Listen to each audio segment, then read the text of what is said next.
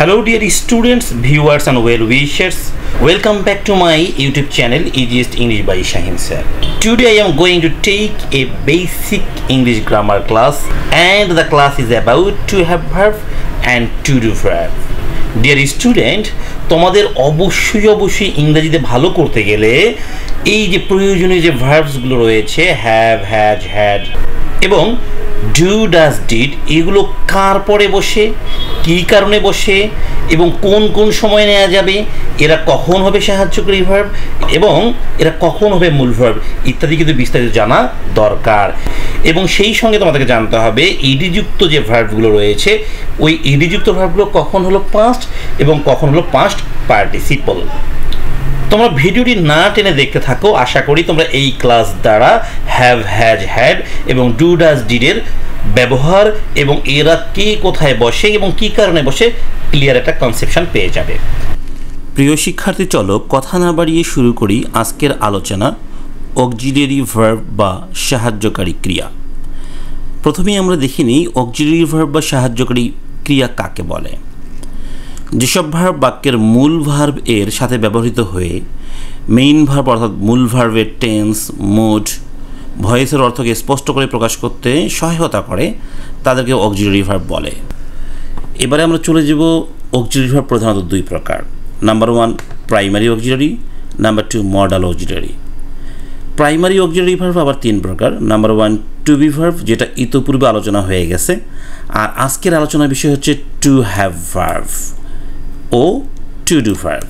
আমরা আজকে to have এবং টু ডু ভার্ব নিয়ে বিস্তারিত আলোচনা করব এবং পরবর্তী ক্লাসে তোমাদের জন্য আলোচনা আসবে মডাল অক্সিলিয়ারি ভার্ব। ওকে প্রিয় শিক্ষার্থী, দেখো প্রথমে আমরা টু হ্যাভ ভার্ব কারা কারা একটু দেখে নেই। টু হ্যাভ ভার্ব মাত্র তিনটি। নাম্বার 1 হ্যাভ, হ্যাজ এবং হ্যাড। এর মধ্যে দেখো হ্যাভ এবং হ্যাজ হলো প্রেজেন্ট টেন্স, পাস্ট টেন্সে হলো হ্যাড এবং পাস্ট পার্টিসিপল হলো হ্যাড, অর্থাৎ হ্যাড পাস্ট এবং পাস্ট পার্টিসিপল উভয় ফর্মেই বসে। এখন আমরা এখানে দেখে নিই হ্যাভ এবং হ্যাজ দুইটি অক্সিলিয়ারি প্রেজেন্টে রয়েছে। কয়টি অক্সিলিয়ারি? দুইটি, হ্যাভ এবং হ্যাজ। অর্থাৎ আমরা এইভাবে বর্ণনা করতে পারি হ্যাভ এবং হ্যাজ দুই ভাই এবং এদের পিতা হলো প্রেজেন্ট টেন্স, তাই না?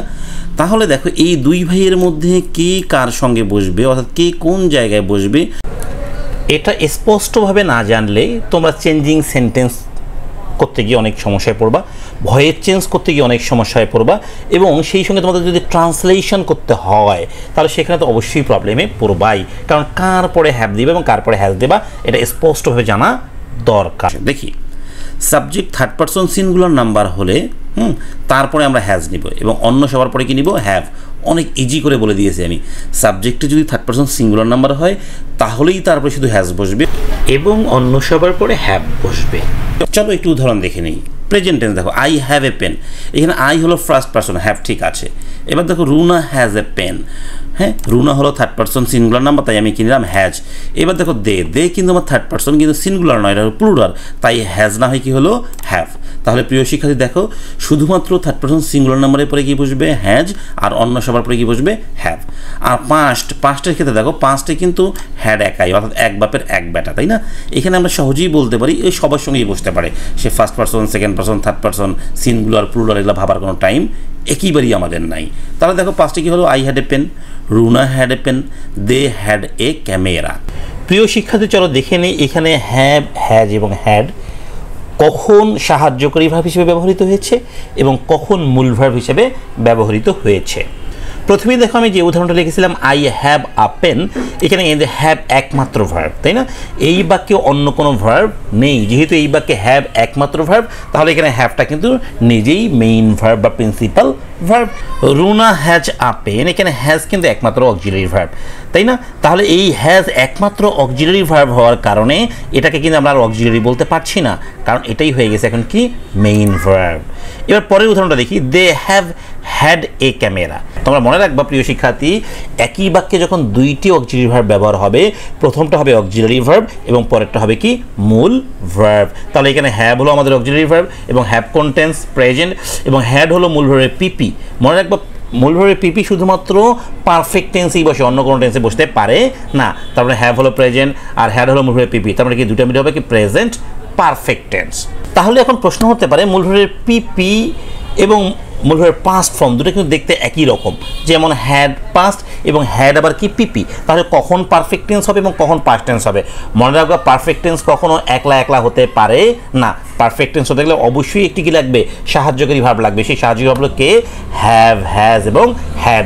এরা যদি সঙ্গে থাকে, এরা যদি সামনে থাকে, তাহলেই পারফেক্ট টেন্স গঠন হবে। ওকে, এবার এই দিকের উদাহরণগুলো একটু দেখে নেই। আই হ্যাড এ পেন, তাই না?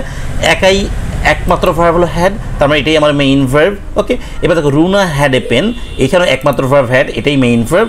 এবার দেখো দে হ্যাড এ ক্যামেরা, এখানেও কিন্তু একমাত্র ভার্ব হ্যাড, তার মানে এটাও কি আমাদের কী হিসেবে ব্যবহার হয়েছে? মেইন ভার্ব হিসেবে ব্যবহার হয়েছে।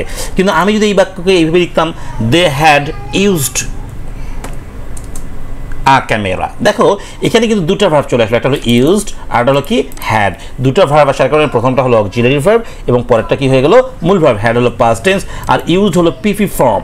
ইউজড কি ফর্ম? পিপি ফর্ম। আচ্ছা, ইউজডকে কেন আমি পিপি ফর্ম বললাম? এটাকে আমি চাইলে পাস্ট বলতে পারতাম না?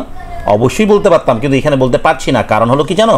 এখানে একটা অক্সিলারি ভার্ব রয়েছে কি হ্যাড, এবং হ্যাডের পরে কখনোই মূল ভার্বের পাস্ট ফর্ম বসবে না, পিপি ফর্মেই বসবে।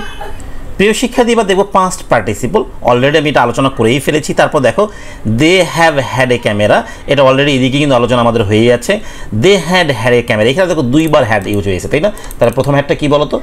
অক্সিলারি ভার্ব, আর পরের হ্যাডটা কি বলতো? মূল ভার্বের পিপি ফর্ম। তাহলে এটা হলো পাস্ট, এটা হলো পিপি। তাহলে পিপি মানে কি যেন বলেছিলাম?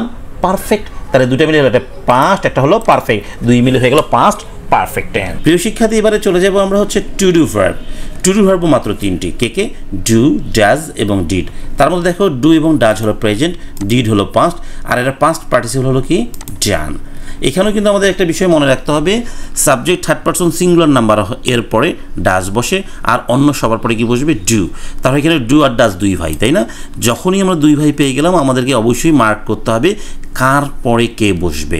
তাহলে সাবজেক্টে যদি থার্ড পারসন সিঙ্গুলার নাম্বার হয়, তাহলে এরপরে আমরা কি নিব? ডাজ, আর অন্য সবার পরে কি নিব? ডু।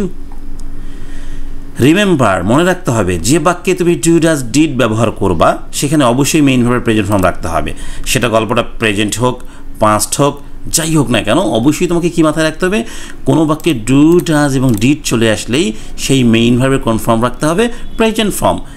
যেমন দেখো I do not call you, এখানে ডু নট থাকার কারণে কলের কিন্তু কোন ফর্ম নিতে হয়েছে আমাকে? Present form.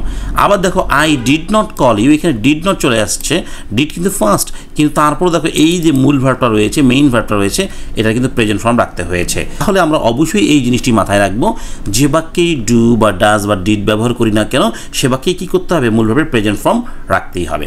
এবার দেখো Sanu does not call me, এখানে সানু হলো থার্ড পারসন সিঙ্গুলার নাম্বার, তাই আমি ডাজ নিলাম, ঠিক আছে, কিন্তু নট, ডাজের পরে নট নিলাম। এবার দেখো এই ডাজ আসার কারণে কিন্তু এই মূল ভাবে কি হলো? অবশ্যই প্রেজেন্ট ফর্ম হলো। Sanu third person singular number, কিন্তু এখানে এস বাই এস আমি দিতে পারলাম না প্রেজেন্ট টেন্সে, কেন?